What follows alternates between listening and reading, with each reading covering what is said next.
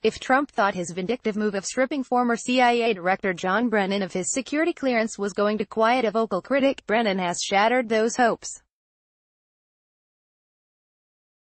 In a scathing op-ed in Thursday's New York Times, Brennan elevated his denunciation of Trump's authoritarian ways and stressed he believes Trump, as the Republican nominee for president in 2016, Trump colluded with Russian forces to win the election. Mr. Trump's claims of no collusion are, in a word, hogwash, Brennan writes.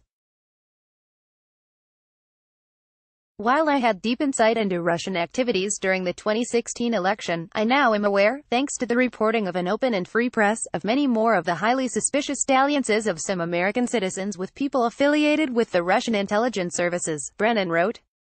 The op-ed represents an escalation on the part of the former CIA director, and it comes just one day after he was officially put on Trump's enemies list. Brennan in the past had often focused his criticism of Trump on his unpresidential public behavior. Brennan bemoaned how Trump demeaned the office of the presidency and weakened U.S. democracy with his power grabs. There is consistent incoherence in the policy which certainly unnerves our allies and partners, Brennan warned after Trump walked away from U.S. nuclear deal with Iran. I really don't understand it. Brennan has tweeted that Trump's behavior is comparable to narcissistic, vengeful autocrats, and earlier this year when Republicans were trying to openly derail the ongoing Russia investigation, Brennan pushed back.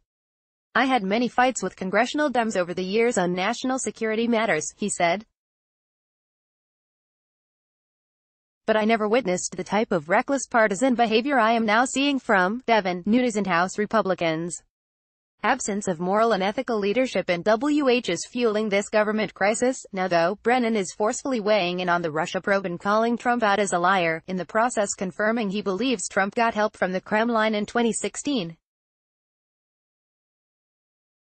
Brennan's criticisms of Trump are set to gain wider attention following Trump's decision to unilaterally revoke Brennan's security clearance. The unprecedented move seemed designed to warn Trump's critics that they will be punished for speaking out against him. It was clear the White House declaration on Trump's enemies was meant to blunt ongoing news coverage of former Trump aide Omarosa Manigault Newman and her secretly recorded tapes. Omarosa, among other things, claims Trump used a racial slur, specifically, the N-word, on a video recording that she has seen.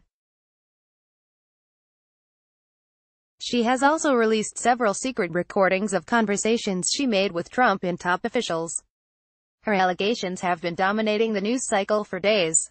The White House was desperate to change the topic and thought they did so with the Brennan move. But now Brennan's shining the spotlight just where Trump doesn't want it, on his collusion with Russia. Published with permission of the American Independent.